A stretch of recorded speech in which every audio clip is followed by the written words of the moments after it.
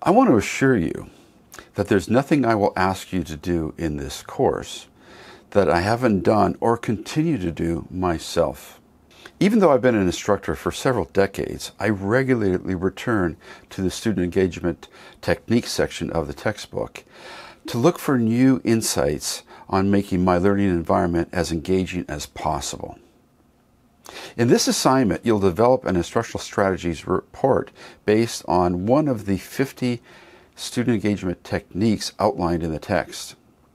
While having all these options is exciting, it may also be difficult to narrow down your choices. It may help you to note that the sets are broken down into two categories.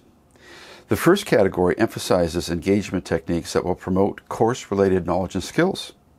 The second category emphasizes engagement techniques that help develop learner attitudes, values, and awareness. I'm not going to offer any recommendations on which of the 50 sets you should use because I have found that there is a tendency for many people to simply do what the instructor suggests or mentions.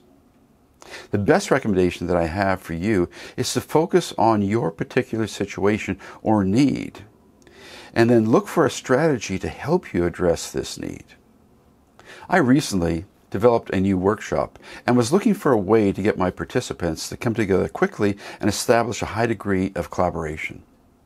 I adapted the jigsaw technique to have my students break into separate groups, work on an aspect of the problem, and then come together as a larger group to come up with a broader solution to the problem. There are many ways that you can apply the 50 sets, so take some time and consider how you can use these sets to enhance your learning environment. Please keep in mind, none of the strategies are perfect. They all need to be adapted to your situation, which means there will be advantages and disadvantages, which will result in you having to make trade-offs when using any of these strategies. One of the keys to success with this report is to use a real-world instructional setting or situation.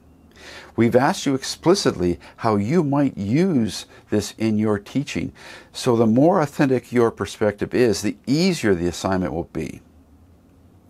For those who are new to instruction, you may want to consider some recent instruction that you have been engaged in and think about how you would do things differently if you were the instructor. You have an option to do this report as a short video. Please refer to the best practices section to help you develop a useful video. This is one of my favorite sections of the course, and I find myself repeatedly revisiting the student engagement techniques section of the book. You have an opportunity to create an engaging strategy that you can use immediately in your learning environment and enhance the learning for your students.